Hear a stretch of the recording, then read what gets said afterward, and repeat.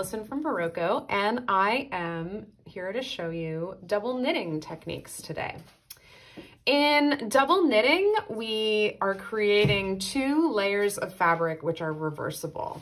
So every stitch that you make makes 1 stitch on one side of one color, and then you're also making a stitch on the other side in the opposite color.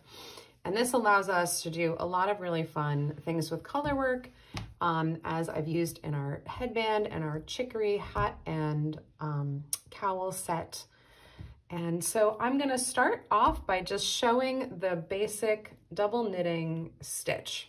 So I have 1 yarn in each hand, and we always are gonna think of the stitches in pairs of stitches. So this first stitch, I've got both of the yarns in the back of the work. I'm gonna knit this first stitch with, we're gonna call the yellow color A. And then I'm going to bring both of the yarns into the front somehow. I'm gonna bring both of the yarns into the front of my needles. And now I'm gonna purl this stitch with color B, the darker colored yarn, which is in my left hand. Now I'm going to bring both of the yarns to the back. I'm going to knit the yellow stitch with the yellow yarn. I'm going to bring both of the yarns to the front and purl this stitch with the other color. And then we're going to bring them to the back again. If you aren't comfortable holding the yarns in 2 hands like this, this is how I like to do stranded color work, but if you like to do your stranded color work with a different method, one thing you can do is to hold, if you're a continental knitter, you might want to hold both of the yarns in your left hand, and then you'll just pick the color of the stitch that you're trying to make. So we're going to knit this stitch. I'm going into the yellow stitch. I'm going to pick just that yellow yarn and pull that through. I'm going to move both of the yarns to the front. I'm going to go into this next stitch and purl it, and I'm just going to grab the dark color yarn. And then I'm going to bring them both to the back. So that is one option for you. You can also simply hold them both in your right hand, and you probably would want to sort of drop the yarn each time. So I'm going to knit this stitch with the yellow. I'm going to move both the yarns to the front, and then I'm going to purl the next stitch with the dark color yarn. And that is the basic double knitting technique. The important thing as you're going, you always have a knit and a purl in pairs, and you always have to remember to move both of the yarns to the front to purl, to the back to knit, and that keeps the other yarn going in between the 2 layers of fabric. I'm gonna show the double knitting technique with 1 yarn in each hand. We have pairs of stitches with a knit and a purl always in the 2 colors. So we're going to knit the first stitch with the first color, which is in my right hand. Then I'm going to bring both of the yarns to the front, and we're going to purl the second color and bring both of the yarns to the back. And again, we'll knit the first color, bring the yarns to the front, purl with the second color. Now I am going to show decreasing in double knitting. So to make a decrease, I need to get the stitches into a different order. So I'm going to slip the first stitch over to the right hand needle. And then I'm going to put my right needle into this next, I'm going to skip the next stitch and go into the second stitch that's now on the needle, so that I've got the 2 colors that are the same. And I'm going to pull my needle gently out of that back stitch and then go right back into it to catch it. So now you can see I have 2 of the first color in a row and 2 of the second color in a row. And now all I have to do is put these stitches back onto the left needle, knit those two together, and then bring my yarns to the front and purl these two together. And go to the back again. And so now I have made a decrease on one side with one color and on the other side with the other color. I am going to demonstrate two different ways to cast on for our double knitting projects. The first that I'm going to show you is the easier way. It's called the two color alternating long tail cast on. So this method does make a little ridge in the opposite color on your double knitting piece. It is very similar to a regular long tail cast on. It makes alternating knit stitches and purl stitches. We're going to start by making a slip knot with both of our yarns held together. We're not going to keep this slip knot ultimately, but we're going to put the whole slip knot, both colors, on the needle. And again, we're going to take that off at the end. You're going to hold as if just for a regular long tail cast on, with one piece of yarn over your thumb and one going over your finger in kind of a, I always think of it as like a slingshot position. And the color that's on your finger is the one that we're going to be making the knit stitches with, that are going to show on the front of the work as you're working. And the one over your thumb is going to be purl, or is going to show as a purl stitch, and that's going to be the color that will be on the back of your work as you're working. So we're going to do our first stitch just like a regular long tail cast on stitch. We're going to go up through the loop on our thumb, over the top on your index finger, pull that through the thumb loop and tighten that stitch. So now we've made one knit stitch. Now we're going to make a purl stitch. So we're doing everything now essentially the mirror image of what we did for our regular knitted long tail. We're going to go around the loop on our finger. So you're going all the way around the back of it and catching that loop on your finger.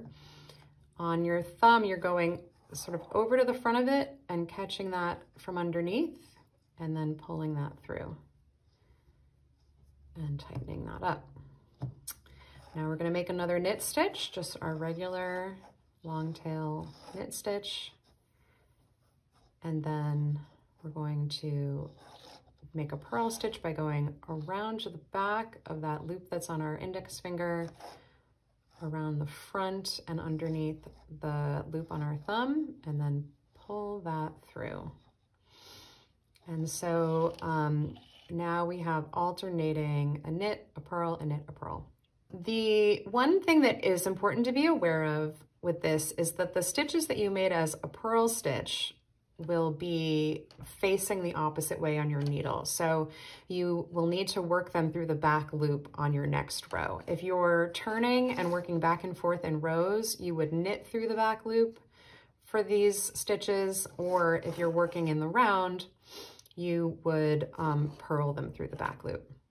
And don't forget, at the beginning of your, either the beginning of your row if you're working in rounds, or at the end of your row if you're working in rows, you're going to just drop that slip stitch off the needle. So if I were going to work in rounds and I was going to go to the other end of my needle, keep this side facing me, I would simply take this off and undo that slip stitch. And we don't count that slip stitch as one of the stitches we're casting on. The other method of casting on that I like for double knitting is a tubular cast on. This makes a really seamless cast on, just mirroring the tubular bind off. It's a very seamless edge that doesn't make any kind of ridge on the beginning of your project. For this cast on, we're similarly going to start with a slip knot in both colors, leaving just a short tail for weaving in later. You're not going to count this stitch, just like the other cast on. It's going to be unraveled at the end. And we're gonna hold our hands in the same position as we do for a long tail cast on. With the first color around our thumb and the second color around our index finger. Now we are going to catch the yarn that's coming from our thumb from front to back. Now, unlike the long tail, we're not going all the way under this loop. We're just going under the strand. And then you want to grab the yarn coming off of your index finger under the needle and spread your fingers like this to keep that tight. This is one stitch made. Now, if I were to drop my fingers here, that's just gonna all come loose. So you do have to kind of keep hold of it as you're working. And I'll come back to this position. Here we go. Now we are going to catch the yarn from the index finger from back to front. And then we're going to grab the yarn from our thumb from front to back. And then we're going to come back to that original position. So now we have a stitch in the second color. This is considered a purl stitch. So we're just going to keep repeating those two stitches. We're going to go from front to back, catching the yarn from your thumb, and then go around to the back of the yarn on your index finger, come under that yarn and come back to this home position, and then go over the yarn on your index finger, around the one on your thumb, and again, come back to home. And we just keep alternating those two steps. You can get a nice rhythm with this. As I said, what makes it a little tricky is that you have to kind of really hold these in place to start. And when you are doing the first row, and we're gonna turn and work this row instead of going directly in the round. I really recommend, particularly with this method, it's a lot easier if you do the first row as a row, even if you're ultimately gonna be working in the round. So, and you can see I kind of kept hold of this the whole time so it didn't come loose. And similar to the other cast on, every other stitch is seated on the needle facing the opposite direction of what we're used to. So for this first stitch, I'm gonna knit it through the back loop. And then I'm gonna bring both of the yarns to the front, and we're gonna purl this next stitch with the other color. There are a few different ways that you can successfully bind off for double knitting. The first way I'm going to show is the easiest that I'm aware of. It does make a little ridge. So you'll see a ridge of the opposite color as on your piece. So after this, I'll also show another way that's more invisible. So this method is very simple. It's almost like if you're binding off in a rib stitch, which we essentially are working in rib because we're always alternating the knits and purls. So we're going to work the first stitch as a knit stitch, just in our regular way with the color that is in the front. I'm going to bring my yarns, both of them, to the front. And now we're going to purl this second stitch with the color that's in the back. And we're going to bring the yarns to the back. And then just like a regular bind off, we're going to pass that first stitch over the second stitch.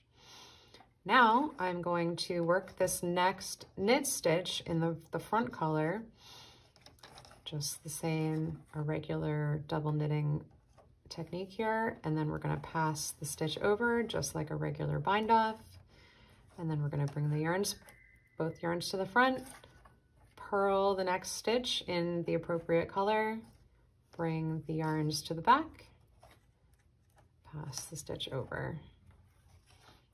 And I'll do one more knit, pass the stitch over, both yarns to the front, purl with the other color, yarns to the back, pass the stitch over. So you can see it makes a little ridge, as I mentioned, of the opposite color. So if you want to make a very invisible edge, we can use the sewn tubular bind off. The sewn tubular bind off is the one that I used on this cowl, and you can see it makes a really beautifully seamless edge there. So for this, we're going to cut both of the yarns. One of them, we're gonna leave a nice long tail. I would say maybe about 3 times as long as whatever edge you're binding off.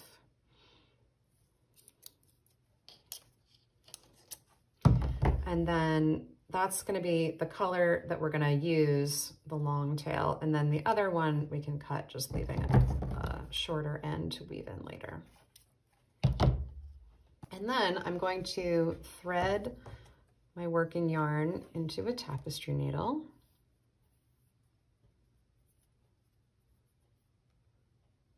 So we're going to insert the tapestry needle into the first stitch of the needle as if to purl and pull the yarn through.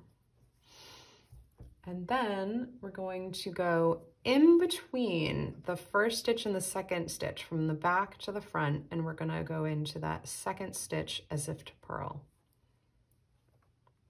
and pull the yarn through.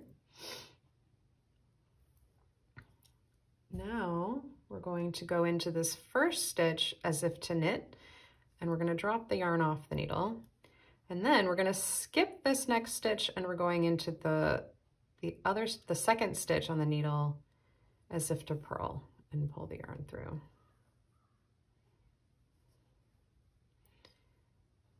Next, we go into the first stitch of the needle as if to purl, and we drop it off the needle. Then we go in between again, in between these 2 stitches. So we're going into that purl stitch, and we're going into it as if to knit. Pull that through.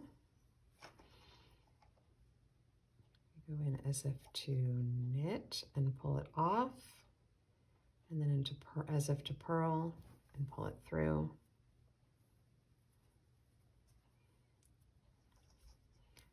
We go into the next purl stitch as if to purl, take it off, and then go in between the stitches and grab that purl stitch as if to knit, and then we pull this through.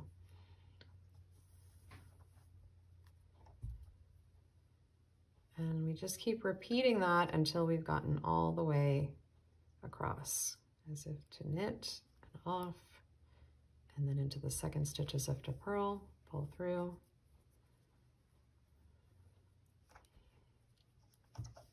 and then into this purl stitch as if to purl and pull it off, in through the back, into that second stitch as if to knit and pull it through.